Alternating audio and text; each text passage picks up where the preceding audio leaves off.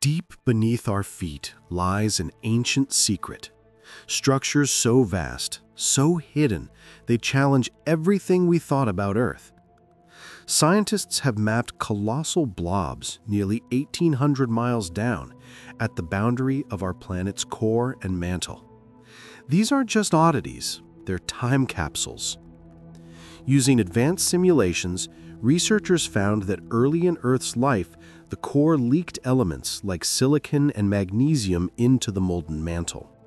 That leak disrupted what should have been neat chemical layers and instead left giant low-velocity provinces beneath Africa and the Pacific and puddled-like ultra-low-velocity zones clinging to the core. But the story gets bigger. These deep structures may have molded Earth's interior behavior, how heat moves, how volcanoes erupt, how our oceans and atmosphere formed. They may be the reason Earth became alive while Venus baked and Mars froze. In other words, to understand life's home, we must look deep inside to the hidden architecture that shaped our world.